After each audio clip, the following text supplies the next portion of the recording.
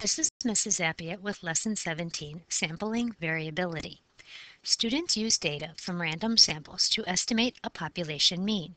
Students understand the term sampling variability in the context of estimating a population mean.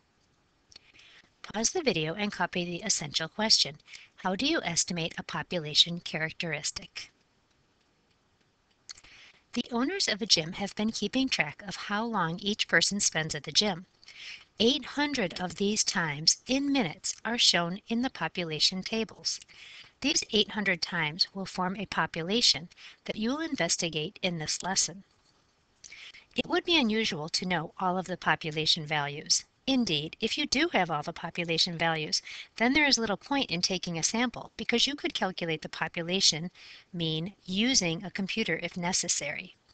Think of a population where you do not have all the population values. For example, the heights of all the adults in the town where the school is located. Think of another population where you do have all of the population values.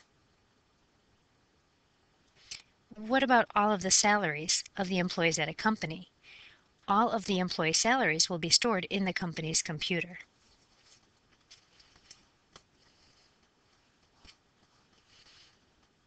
This is the rest of the data from the 800 people going to the health club. Look at the values in the population. Can you find the longest time spent in the gym in the population?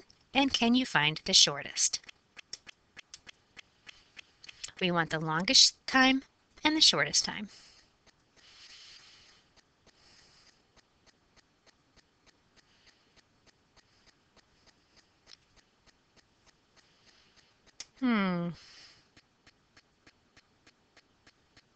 I'm looking for the highest and the lowest values.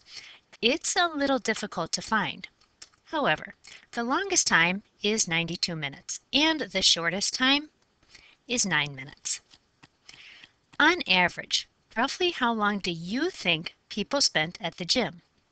In other words, by just looking at the numbers in the two tables, make an estimate of the population mean. So we have people going to the gym 45 minutes, 58 minutes, 45 minutes, 45 minutes, 83 minutes, 81 minutes, 55 minutes. Now keep in mind, anything over 60 is over an hour. So they're pretty high. There's one that's low, 28 minutes, 16 minutes, 82 minutes, 83 minutes, 53 minutes. They're kind of all over the place, but they are centering around an hour. Some more, some less. 75 minutes, 85 minutes, a little more, a little less, a little more, a little more, a little less. Let's call that about 60 minutes to estimate the population mean. You could find the population mean by typing all 800 numbers into a calculator or a computer, adding them up and dividing by 100. This would be extremely time-consuming, and it usually is not possible to measure every value in a population. Not only that, but you probably would have an error in your data entry. Instead of doing a calculation using every value in the population, we will use a random sample to find the mean of the sample. The sample mean will then be used as an estimate of the population mean. Study tip. The population mean is a population characteristic. Remember the essential question for today. How do you estimate a population characteristic? You estimate it using the data from the sample. Example 2. Selecting a sample using a table of random digits.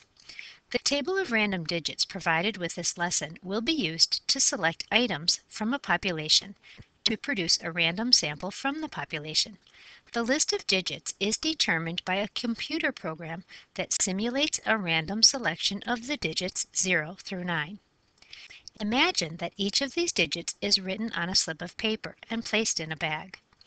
After thoroughly mixing the bag, one slip is drawn, and its digit is recorded in the list of random digits. The slip is then returned to the bag, and another slip is selected.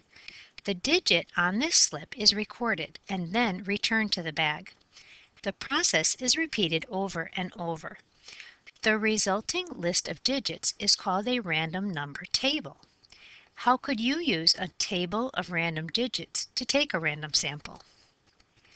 Place the table of random digits in front of you. Without looking at the page, place the eraser end of your pencil somewhere on the table.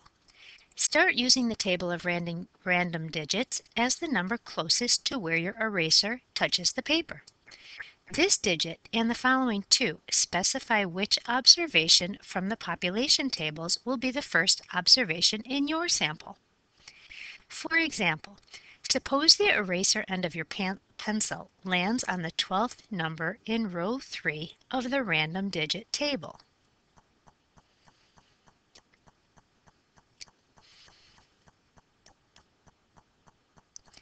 This is the table of random digits.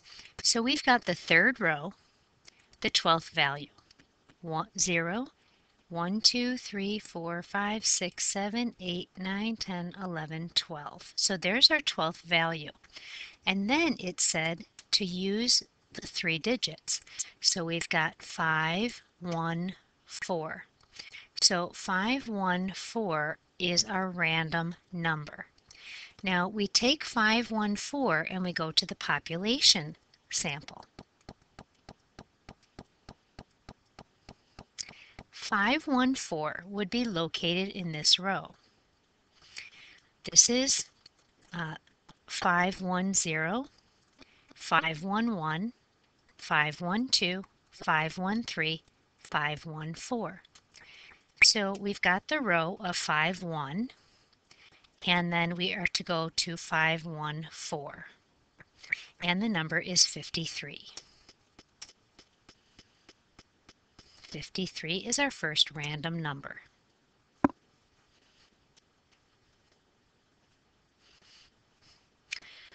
This number 5 and the two following numbers are 1 and 4. This means that the first observation in your sample is observation 514 from the population.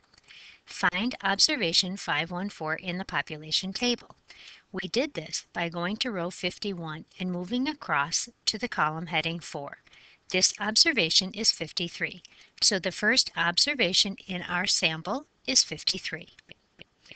If the number from the random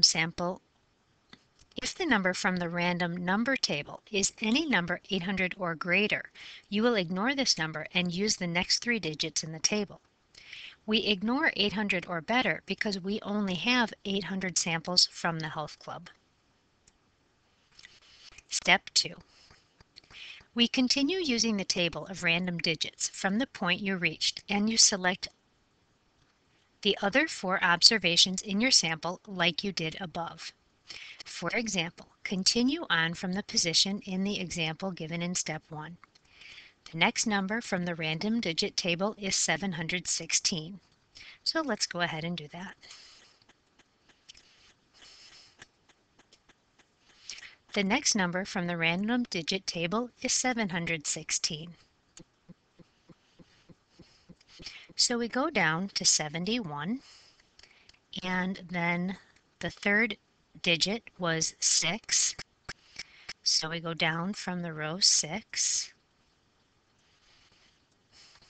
and where that intersects, that is our number. So the next number in our sample is 63 minutes. The next number in our random digit table is 565. So we go down from the 5 because that's the last digit in the table, and then 56, this is the row, and the number is 54 minutes.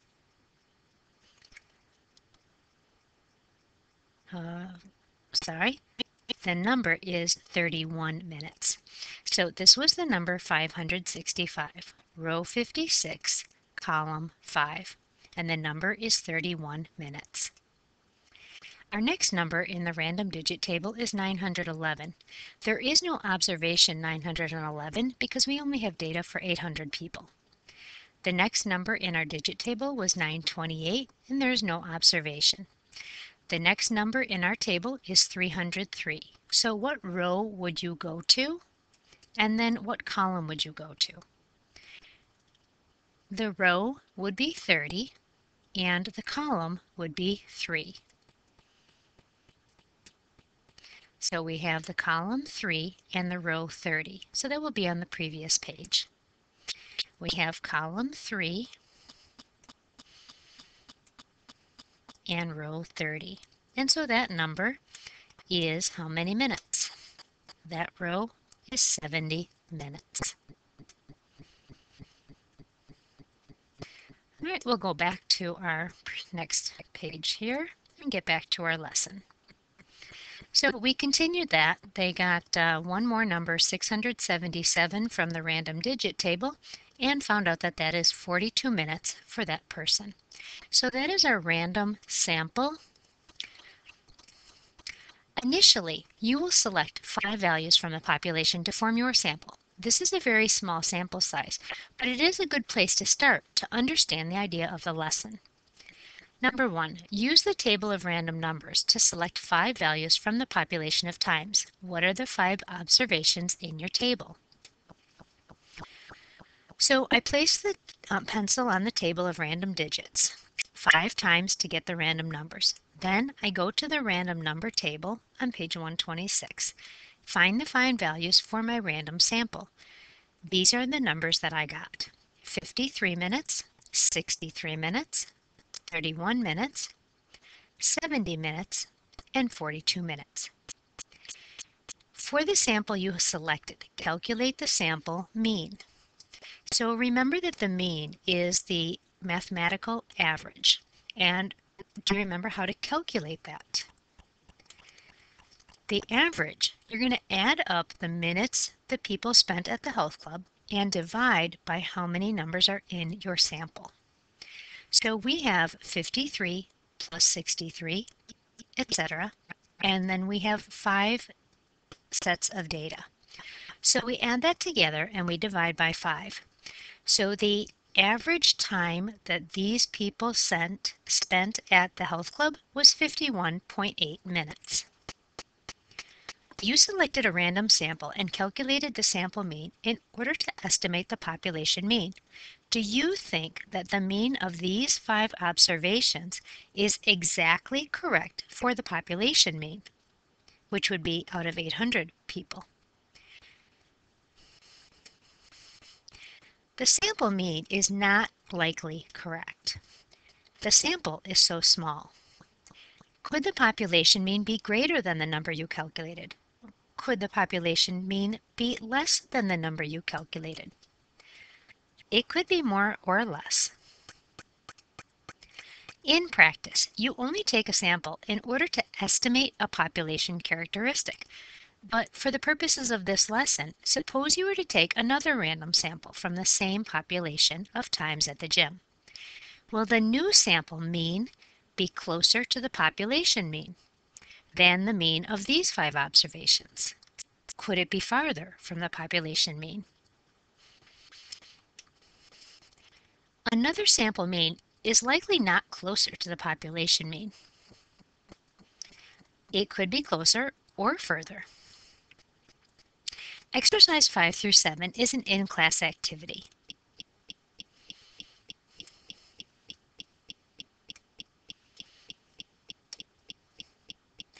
In this lesson, you have learned a population characteristic is estimated by taking a random sample from the population and calculating the value of the statistic for the sample.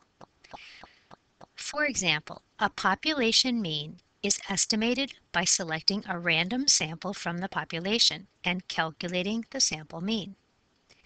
The value of the sample statistic, in this case the sample mean, will vary based on the random sample that is selected. This variation from sample to sample in the values of the sample statistic is called sampling variability. Study tip. That term is going to come back, and there will be questions about that. Sampling variability. That is, the variation from sample to sample in the values of the sample statistics is called sampling variability. You will want to remember that. You want the sampling variability of the sample mean to be small so that you can expect your value of the sample mean to be close to the population mean. The mean is going to be different than the actual mean. Let me repeat that and clarify. The sample mean is going to be different than the actual mean, but you want the variability to be small so that you can expect your value to be close to the population mean.